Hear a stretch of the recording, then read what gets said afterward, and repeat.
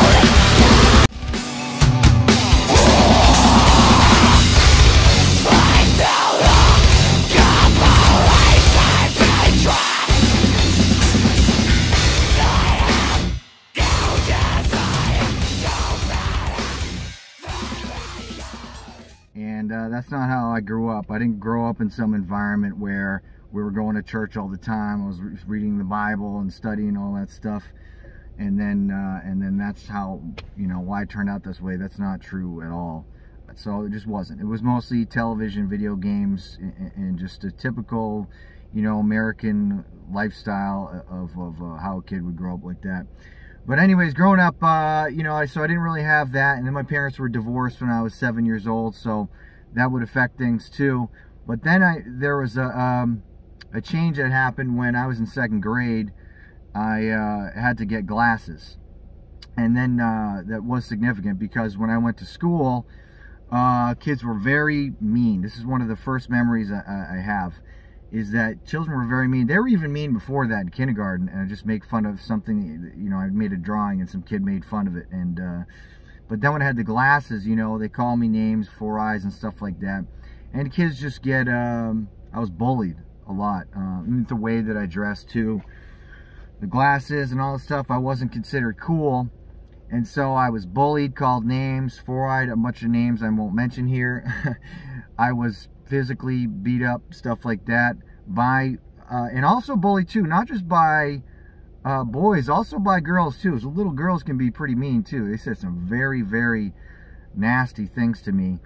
And so that affected me. The reason I say that is it affected me deeply, and eventually created a lot of depression and anger too in me, which, you know, came out more when I was older.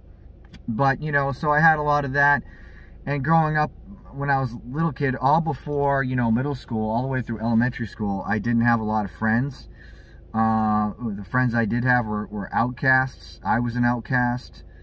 And I spent a lot of time by myself. Sometimes I would zone out, you know, for hours with books or something I'd be doing, and spend time by myself or out in the woods and stuff. And 12, 13 years old, what happened was I got rid of my glasses and I was able to get contacts. You know, I had a bowl cut. I got rid of the bowl cut, and I had spiky hair. I changed my clothes. I started dressing more, you know, like the world, like the other kids. And, you know, at that time I started getting into heavier music. Back then in the 90s it was nu metal, but then it got heavier and heavier later on, you know, because I started out with Korn and all those types of bands, and it got heavier as things went on. And like I said, I started getting the heavy music there, which became a huge thing. Part of my life was the music. And I identified with that angry music, okay? And it is pure anger. Pure anger and depression too, a lot of sad stuff.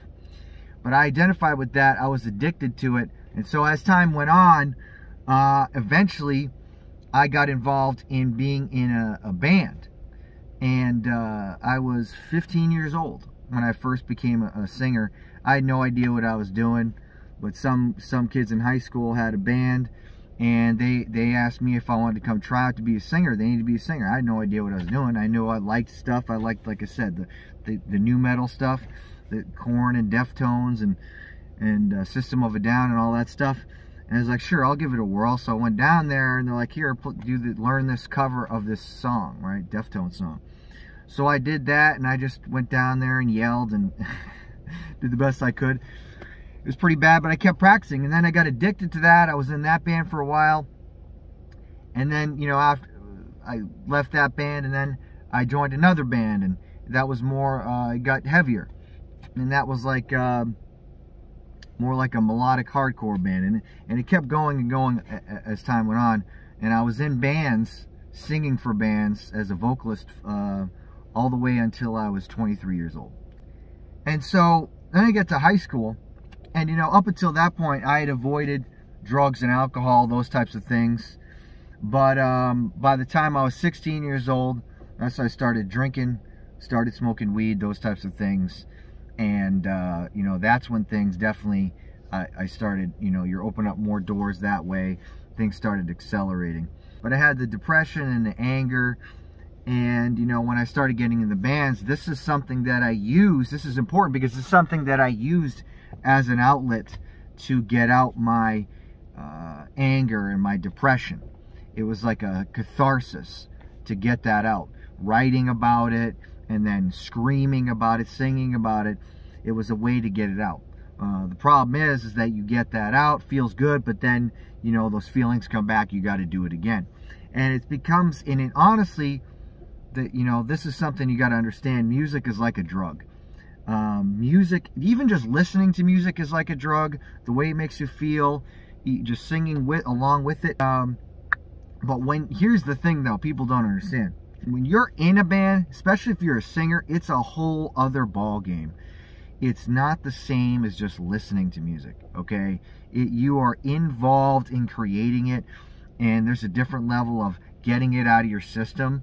And so that was extremely addictive when it comes to the music.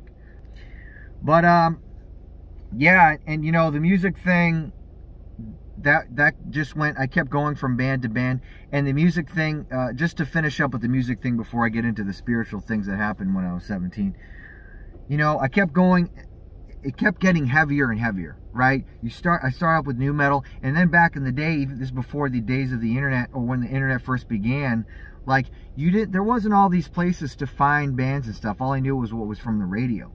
But then I had a friend in high school who took me to a Killswitch Engage show, and there was this whole other world that I found about, you know, metalcore and hardcore. And so it went to the metalcore, hardcore, and then it got heavier and grindcore. Then I got into death metal, and then it got heavier and heavier, guttural, slam, gore grind, and I mean, every subgenre of metal you could think of, and it, you know, and it wasn't just deathcore is one thing that became trendy. I was into that, but I was into real heavy death metal, and just so in case anyone's watching who's a metalhead, I'm talking Suffocation, Death, Obituary, Dying Fetus, Cryptopsy. I mean, all the old school classic death metal bands, Guttural Slam, Abominable Putridity, all that stuff. I mean, I absolutely love this stuff. Metal was my life. Absolutely 100% metalhead to the bone. Loved it. You know, and there's a transformation too when you're in the metal scene. Like, there's so much power to it. And you go to a metal show. I went to tons of shows. And, you know, since I lived in Mass, I was at the epicenter of metal, in my opinion, in this country, because we had the New England Metal and Hardcore Fest. And I would go drive down to the Worcester Palladium all the time.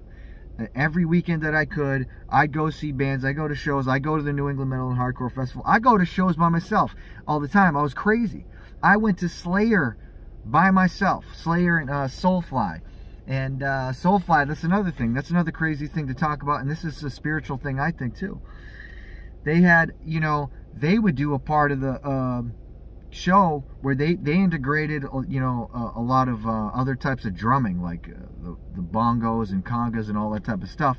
And they would do one part of the show where they'd stop all the guitars and then they would just do all drums. And there was an actual mosh pit with just drums, because it's connected to, if you don't understand the power of drums and the rhythm, this goes back for thousands of years. You can look at all these ancient native cultures. They use drumming to contact the spirits. They do it when they're getting hyped up for warfare, and it's the driving beat of those jungle drums. And it's in Voodoo, it's in other cultures, and you get those beats going, and people get into a trance state, and they feel the energy from it, and it's like they have that vibe where they have these ancient warrior masks and Zulu masks and stuff from Brazil and all that stuff, and you could see all this tribal beats and warfare and contacting the spirits. It's all like connected together, and I was tapped into that. We all were tapped into that. And so you could see, and I saw the absolute power of the music. Even just the drums was hugely powerful. So like I said, it's like a drug. You get addicted to it. You keep coming back for more and more. And it's so powerful too, and you have such an adrenaline dump that when you're at these shows, some super heavy stuff is playing, you have such an adrenaline dump that, you know, people are pushing each other, they're punching and kicking in the air. Sometimes they punch and kick each other. I've gotten punched in the face. I've gotten elbowed in the nose by 300-pound men, bleeding out of both nostrils. They've gotten donkey kicked in the gut and got the wind knocked out of me. I've gotten knocked on the ground, punched in the jaw, almost broke my jaw. But you laugh about it, and you don't even barely feel the pain. And you get back up and you yell and you laugh about it, and you're jumping and you're crowd surfing, and none of it matters. You barely feel anything. And then what was even crazier too is then you feel the power when you're on the stage. There's nothing that compares to that. If you're a band on stage in the metal scene, and you can look out at a crowd and the music that you're playing is making everyone headbang and mosh and push each other and fight, whatever, swing their arms and stuff and fists. There's a lot of power in that. And then if you're the singer, even more, you are in command of a crowd. You tell them to raise their hands, they'll raise their hands. You tell them, let's, open up this pit, get ready for this. This is your last chance. Destroy this place, wall to wall, all this type of stuff. And they do what you say. You don't understand what that power feels like unless you've experienced it. And there is it's a very addicting power. And so I'm not saying it's a good thing. I don't think it's a good thing at all. I'm just saying what it is. And so you want that more and more, and you want bigger shows and bigger crowds. And when in metal too, you want people to be more violent. And the more violent they are, the better. One thing was, someone that was close to me got involved in some group that was teaching false things, right? And I didn't know really at the time. And they said I could come check it out. So I went to go check it out. I went to their study.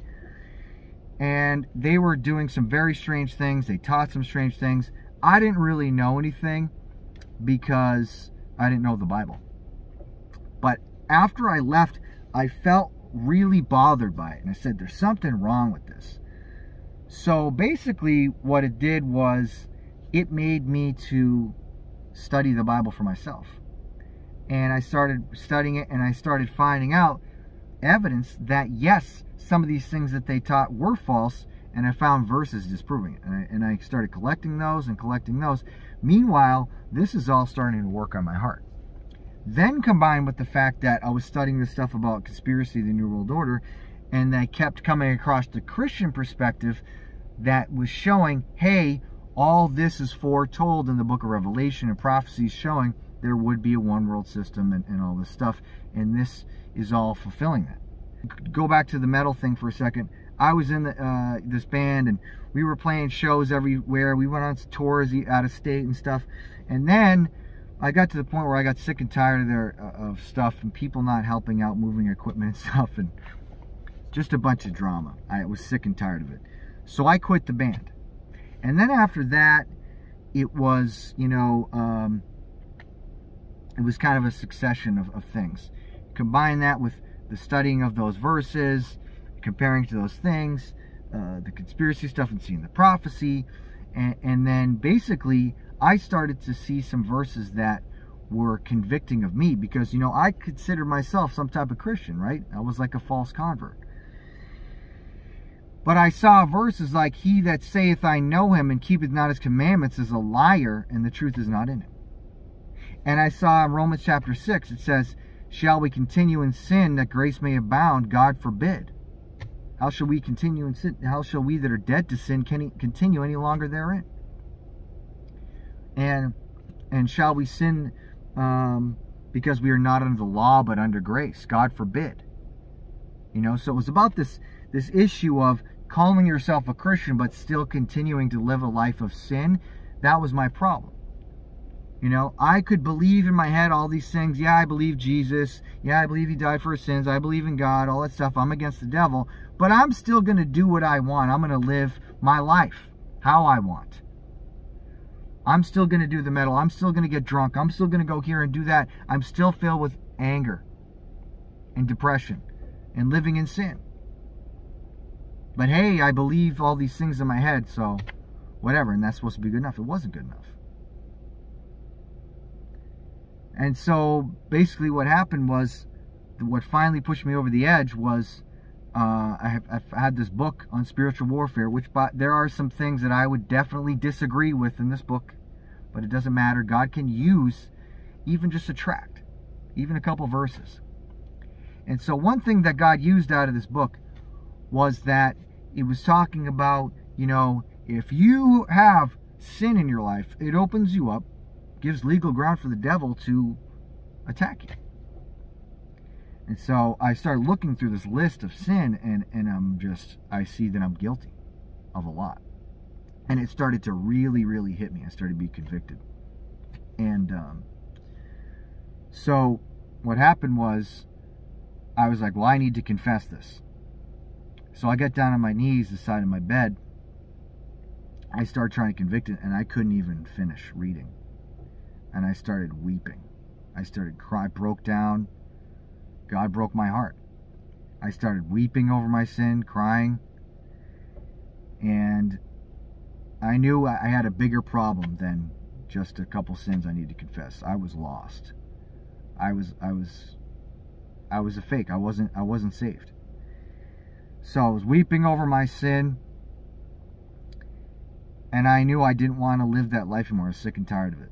And, you know, after I'd quit the band, I tried to hang out with the people a few more times, and I just started to see the vanity, too, of this world, and how people, once you start, you know, you're not in with the right crowd or something like that, and people turn on you, and it's just very shallow, and it's all based around partying and stuff, whether people hang out with you or anything, and it was starting to wear on me, and I was sick and tired of it. I was sick and tired of this world, sick and tired of all that stuff, sick and tired of my sin. And so that day is when God saved me. I repented. I turned to Jesus Christ. And I knew that was it. Everything was going to change after that. And that's what happened. And I was born again that day, and what happened after that was, I tried drinking alcohol after that. This was in 2009, summer of 2009. I was 23 years old. Tried drinking alcohol after that. I didn't even like it anymore. So that was it. I was done. Tried going to a couple more metal shows, and then that eventually went away. I started studying that a little bit more too, and I tried to hold on to it for a little bit and try to cut out everything that had overtly, you know, bad lyrics, evil lyrics. I was like, oh, I'll just cut out all that stuff. Then I wanted to use it sort of like a Christian metal thing. And then eventually I started studying that, and I was like, you know what, I can't justify this. I can't justify this angry music where when you play it, people punch each other in the face and they get laid out flat and people with bloody noses. I've seen girls laid out flat, knocked out on a floor at shows. If you think that's something that God wants with your music, that you think you can use for God, you're out of your mind. It's ridiculous. But anyways, you can't use it. I saw you can't use that. The Bible talks about when you're born again that you're to put away anger and wrath and all these emotions that are intrinsically tied together with angry music, metal music. It's pure, raw anger, and you cannot try to fool me. I was a die-hard metalhead of metalheads. And for the first time in my life, when I was saved, I felt peace. And God took away that uncontrollable anger and that depression. Because I knew that I had found the truth. I finally had peace for the first time in my life. I felt love for the first time in my life. I wasn't able to love anyone before that. And now I wanted to tell complete strangers about the gospel who I never even met. I had some type of care. I cared about them for some reason. You know? And it was a complete transformation. And right after that, I was addicted to studying the Word of God. I just wanted to read it. I wanted to study it. I started doing all these word searches through the Bible and doing these long studies. And I was just, it engulfed my life. And I've never been the same since. And now you see me today. Here I am. And the Bible says he turning us from the power of Satan unto God. That's what happened. God pulled me out of Satan's grip and turned me away from that power of darkness. I gave up that power through the metal over the crowds to serve Jesus. I turned away from the power of Satan unto God. And that's who I serve now. And I know that I do. And I know because of the Word of God. And I hope that he uses this testimony to reach a lot of people, to show you that, God can save anyone. And that maybe if you are stuck in some of this stuff, that God's trying to tell you it's time for you to get out. You say, oh, what's the big deal about the metal and stuff? Oh, I just told you. The anger, the hate. You cannot be right with God if you're filled with anger and hate. You cannot be right with God. So I want you to think about that. But he has the power to change everything. You might say, oh man, I can't imagine quitting any of those things. Okay, I understand. That's because you're dead in sin. That's why. But when you are saved, it has nothing to do with going to church and trying to follow a bunch of rules and trying to do a bunch of things that you don't want to do in order to change. That's not what it is. It's a supernatural transformation. That's what it is. It's called being born again. That's what it means. To be born again means to be supernaturally transformed by God from who you are now into a new person. I'm not the same man that I used to be in the past. I was changed by God. If any man be in Christ, he is a new creature. Old things are passed away. Behold, all things become new. Jesus said you must be born again. Except a man be born again, he cannot see the kingdom of God. You can't. You have to be born again. And how are you born again? Acts 20:21 says, repentance toward God and faith to the Lord Jesus Christ. Repent means you're sorry for your life of sin and rebellion against God. You're sorry for it. You hate it. You want nothing to do with it anymore. You want to forsake it. Turn your back on it. And you turn from that life of sin to Jesus and you say, Jesus, you want him to save you. You believe he died for your sin. He took the punishment that you deserve. He died in your place. He shed his blood for you. He was buried. He rose again from the dead. You believe that fact from the scriptures. You put your faith in him. You put your full trust in him. You'll be saved at that moment. Whosoever shall call upon the name of the Lord shall be saved. You cry out to God. Say, God, be merciful to me, a sinner. Ask him to forgive you, to save you, and he will. You'll be transformed. You'll be born again. And you'll never be the same. And you have the gift of eternal life. So I urge you, to do that before it's too late. Don't try to put it off for another day. Don't delay the, thinking you're going to repent on your deathbed. You could die the day before. And don't think that you're too far gone and too much in deep darkness. God can pull you out of it. And I hope that you would. And if you have any questions, you need any help, just send me an email. It's treadingserpents@hotmail.com. Get in contact with me, and I can talk to you. Alrighty. So, guess that's it. Thank you for listening to the testimony, and I hope that all the glory goes to God, and I hope that it's a blessing to many people. Thank you. Have a good day.